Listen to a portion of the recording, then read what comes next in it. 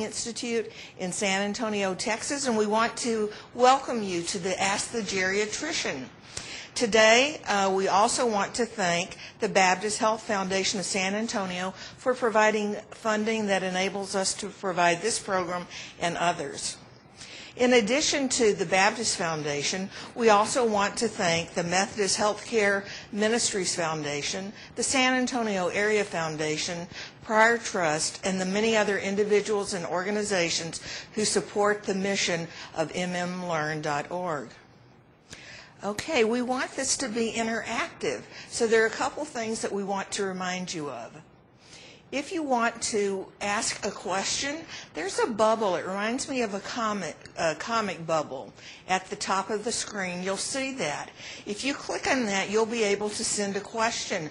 We'd like to know where you're watching from. We have people who join us from New York City and all the way to Homer, Alaska. So if you're anywhere in between, let us know that you're watching and let us know what you do and what's of interest to you. If you have a question, you can call 210-264-7000 or 210-734-1222. And some people may be joining by phone, and we're welcoming you also today. The presentation today is something we all need to know about. If we're fortunate, we'll all experience this. And we have a wonderful expert today. His name is Robert Parker. He is with the University Health Science Center in San Antonio, and he's a geriatrician. So please help me welcome Dr. Parker. Dr. Parker. Thank you, Nancy. Today we're going to talk about aging and what makes us get old. This is one of my favorite topics, and I've given this talk a number of times. Just a little background on myself. I've been practicing geriatrics now for about 30 years.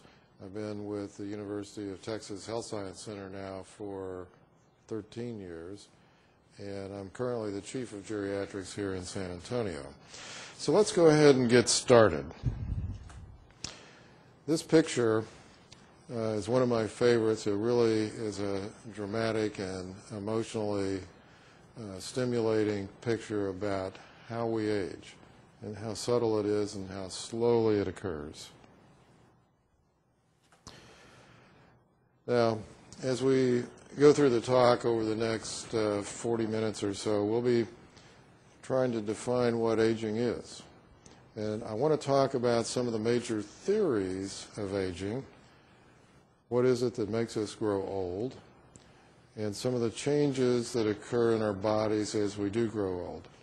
I also want to discuss the concept of functional reserve. In other words, how much reserve does an organ have? How much function can we lose in our liver or our heart before we start suffering symptoms? And then we're going to describe some of the changes in specific organ systems. How old would you be if you didn't know how old you are? Said Satchel Paige. For those that are young enough that don't know who Satchel Paige is, he is in the Baseball Hall of Fame. He was a Negro baseball player, pitcher, who was quite famous. He was uneducated, but he was very wise. This comment that he made, this quote that I'm giving you, makes you think about how old are you really? Is age a number, or is it a matter of function? Now this will wake you up. This is a picture of a naked mole rat on the left and a picture of a common household mouse on the right. And the reason I'm showing these is the house mouse has a life expectancy of about a year to 18 months in the wild. In the laboratory, they may live up to 3 years. The naked mole rat has a life expectancy of about 30 years. They're both about the same size. What is the difference? There are many reasons for that. The naked mole rat actually lives in an arid desert in Africa, in East Africa, I believe it is, and it lives underground most of its life. And it has spent most of its life hibernating. But it may, and we'll talk about this a little bit more later, it may be that their metabolic processes shut down a little bit during the hibernation. Now I want to comment on the difference between life expectancy and lifespan, because these are two different concepts. Lifespan really hasn't changed any in the last several hundred years, but life expectancy has. For instance, the life expectancy at birth in 1900 was about 49 years. Now, as we all know, it's well into the late 70s, and for women, the early 80s. Jeanne Clement, she is the oldest recorded living human being. So she defines what lifespan is. She was well into her, I think she was 113 when she passed away. This demonstrates the life expectancy since 1900, and as you can see, it's almost doubled in the last 100 years. It's starting to plateau off a little bit. Most of the changes in our life expectancy have occurred because of things like vaccinations, improved health care, improved sanitary conditions, improving our diets, and so forth. Not all based on the results of improved medical care, but some of it we can take credit for. Now this is a little bit of a complicated slide, but it's meant to bring home the point that life expectancy is directly related to your income. And that makes intuitive sense. If you look at the,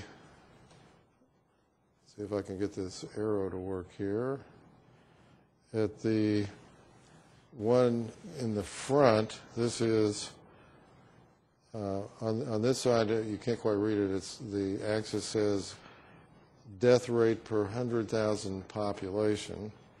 And over here we're looking at per capita income. And here is the income inequality in quartiles. So the people with the highest income and the lowest income inequality have the lowest death rate.